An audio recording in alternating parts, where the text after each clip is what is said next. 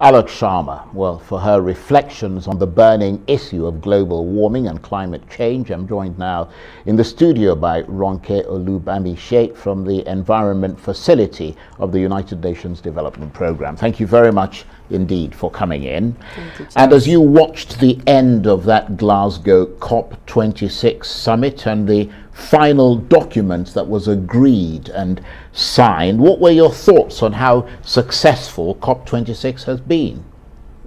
Thank you very much, Charles, for having me here again and for hearing my views. Well, the COP26, well, as far as personally I am concerned, it was like like writing a statement and you do a comma.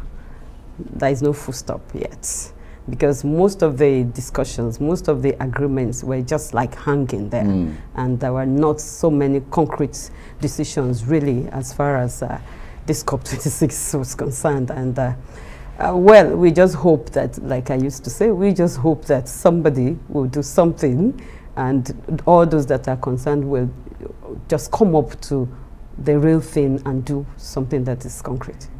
Well, you have a point there, because I mean we saw all these twists and turns in the negotiation and the agreement. I mean, the first week saw this flurry of announcements that seemed to signal early success, the cutting of methane, you know, more than 100 countries signing a deal on deforestation, etc. But then the second week was marked by these draft agreements with changes in language that basically changed what they were going to mean for the world and for people like you who take your cue from things like that. And then all the quibbling around financial arrangements, you know, from the richer nations to the poorer countries, and then all the drama around coal, and in effect the refusal to phase it out. Well, of course, what many people, especially the developing countries, are bothered about is the genuineness of the commitments made by the developed countries, especially when it comes to the financial commitments. And unfortunately, as I said before, there is nothing really concrete as far as financial commitment is concerned. And then they are already talking about the next one, COP27 in Egypt and all that. And so we are waiting for another 1 year. I mean, that is just what it means. But coming back home, I think usually I always like, okay, if you really, there is no one country that can address this issue. It has to be holistic and it has to be in collaboration of all the stakeholders. But all the same, I think African countries also need to sit down and look inward and try to see how our negotiation skills can actually get us something better. Well, it's interesting that you say that, because a key problem was that financial issue. And I was having a chat with Ambassador John Campbell, who was a former American ambassador to Nigeria just a few days ago, and he was making the point that the difficulty with that arrangement is that the expectation is that the developed world will come up with enormous wads of cash and simply hand it over to people in the developing world. But oftentimes that's not possible. What is more realistic is that private sector investors who are investing in green energy and all that sort of would come into the developing world and invest, and they as a government simply can't put a gun to someone's head and say come and invest in Nigeria or wherever. Well, the part of the government of the developed world is there.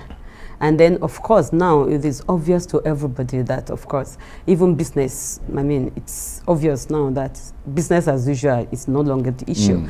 And then you now discover that, I remember somebody was making a presentation and I said, oh, this is really good, he really got it right. It's like almost everything, almost everybody now is involved in a kind of a climate action in one way or the other. I mean, it's somebody, you get to a meeting and you ask who has solar in their house, houses, or who is doing this, who is doing that. And you discover that most of these things are through the private sector. We buy them through from companies. And then so the companies are also coming up to see that, look, I think they can also take leadership as far as this is concerned. And the only challenge I have with the private sector is that we still, majority of the world still run the capitalist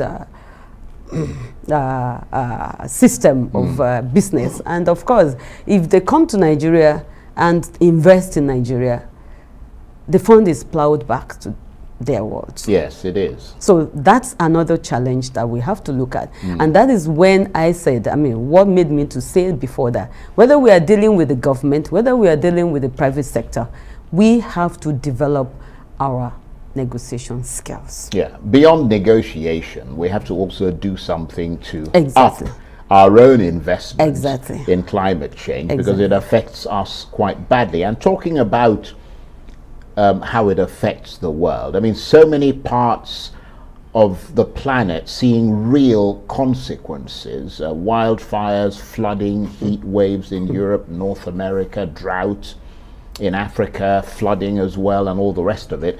How have these things brought the climate crisis home to people in this year of extremes in terms of weather?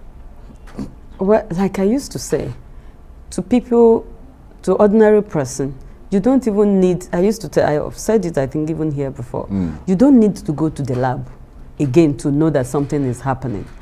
When I go to the communities, for example, you see that they have cut down all the trees, and I ask them, when last did you see maybe just an ordinary antelope in this environment? They say, oh, maybe 20 years ago or something. And so that means your children are not even seeing this. What do you think are the causes of these things? And then they were like, oh, okay, then we start to discuss. So even somebody on the streets now knows that they may not be able to, I mean, scientifically or articulate what is happening, but they know that the environment is changing. They know that the weather is changing. The rate at which you sweat and all that, you go out now, standing, especially in Abuja sun these days, and people are complaining. So people know that something is happening. Unfortunately, like I also say, we need our leaders to really up their game. And but you were talking about beyond sort of the ordinary people anecdotally sensing that something is going topsy-turvy. Let's look at the science that you have to sort of, obviously you assess yourself as part of your work. Are all these weather extremes, because that's where some of the doubt comes in, even by governments, are all these, I mean, you know, Donald Trump and all the rest of them, are all these weather extremes directly linked to climate change? All of them the result of the global thermostat being tweaked upwards and increasing the risk factor? Because we even saw wildfires in the Arctic. yes. So that's just it. Yes. Whatever weather pattern we see, and then we are experiencing the extremes. How were we experiencing them before? When we had trees, when we had the natural resources in place, when we were not using chemicals that would destroy the environment, Right. when we were not industrialization, when industrialization was still at the barest minimum, were we experiencing weather pattern like this? Yeah, but I have to say this, though. I mean, it's a really complicated picture, isn't it? Because we also had that horrendous drought in Madagascar, for example, that caused many people to lose crops and starve. And that was called the first climate change-induced famine. But when scientists examined it and ran a model of climate change with all the greenhouse gases we put into the atmosphere, and then they ran a model without it, it was found that it wasn't climate change that was the real driving force behind that drought. So, I mean, that just tells us about the complexity and complications of the driving forces behind climate change, doesn't it? Charles, if we want to sit down and analyze these things. I tell you, science will, I mean, of course, there is a science that will tell you the real thing that is happening. There is also the science that is maybe political. I don't know. You understand me? And if this thing happened in Madagascar, and how can anything happen in the atmosphere and you cannot, I mean, in the environment, and you cannot link it to the atmosphere? The atmosphere does not exist separate from the farmlands. Yes. So how can you say that something happened to the, if there's erosion, you try to find out what caused the erosion. Probably a tree was there that was holding the soil together. That's a good point. And then the tree was cut down, and then now you are telling me that the environment, the atmosphere does not have anything to do with the famine.